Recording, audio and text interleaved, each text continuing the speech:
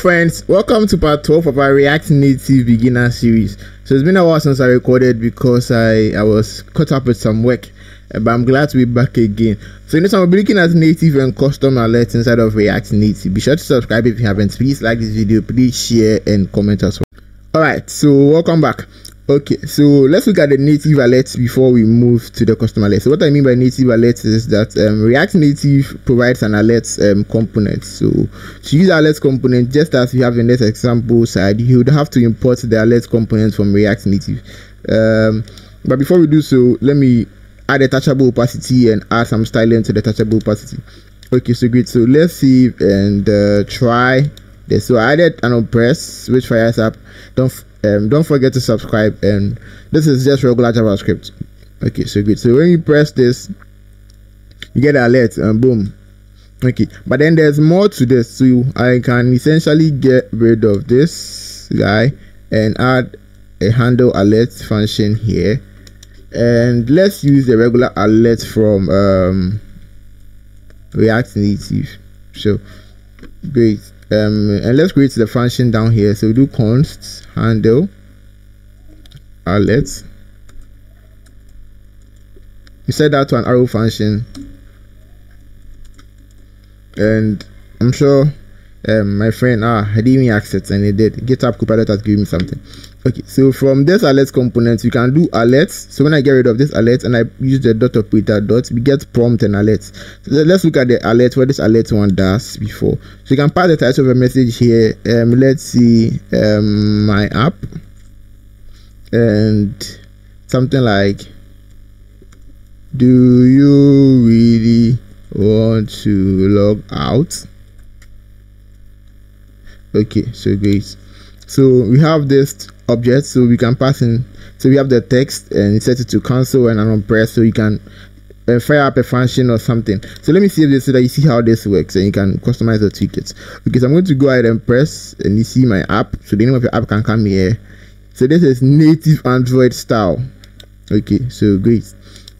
Okay, so let's try the prompt one. Okay, so with the alert prompt, I just popped in this. So it mostly works with text inputs, right? Okay, cool, great. So let me get rid of everything here and show you how to use some custom alerts. So we'll be using some packages, and yeah. Okay, so let me clean this up a bit, and okay, so now let's head over to our browser, and we're going to be installing this package. I found this package, so it was published 8 months ago on the time of recording this video. So there are some other ones. I was just looking for the other one, but I couldn't find it. So go ahead and install this, whether using npm or yarn, and you can see my package.json file. Where are you? Okay, so I have it installed here. Okay, so now let's go ahead and let's grab this code. So once you are done installing, so open a new terminal and pop that in. So npm install, boom. Okay. So to use this, okay, so we've done the import wrongly. So you go into the entry of your app. So let's just see here. I'm going to pop this in here, and I can do flash message from React Native, and I can set position, and I can set it to top so that it comes from the top. All right, great. So if you enter your app as index.js, index.ts, whatever it is, just pop it in there. Okay, so so now we can import show message from React Native flash message, and let's add an on-press here. So show success alert, or let's just do it show alert. Okay, so great. So I'm going to go here and do const okay, so this arrow function, and in here let's do show message, and so we can pass in some couple of things. So let's go to their documentation and see what we can pass. Okay, so let's go. Okay, so great. Okay, so I'm going to copy this. I'm going to paste this here if everything is wired up correctly. So let's start. So when I press, you see hello world, and this is so beautiful. So I can actually add a duration.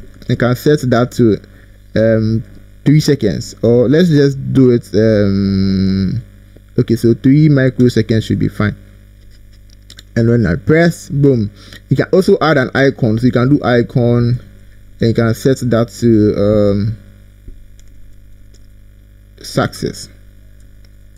Okay, so great. So one, okay, there's a background one too. I've not tried this before. Let me get rid of this background and let's press, boom, and see the icon shows it. So when I press control space bar, you see we have danger, we have info, so we can try danger too as well. And all the icons to have their, so when I do for danger, apologies about my file. Okay, so great. So we can also do info. So this is a really great library. I'll be doing a tutorial on how to create an NPM package, and like a React Native NPM package, and you can push it. Okay, so now let's try one last thing. Okay, let's just do default and see what this gives us. Oh, okay, so that's nice. Okay, so essentially, guys, this is how to add an alert inside of React Native, being it a native alert or a custom alert. Maybe in the next tutorial I would have found the other package, but this one is really great and easy to use. Okay, so thanks for watching this one. Don't forget to subscribe.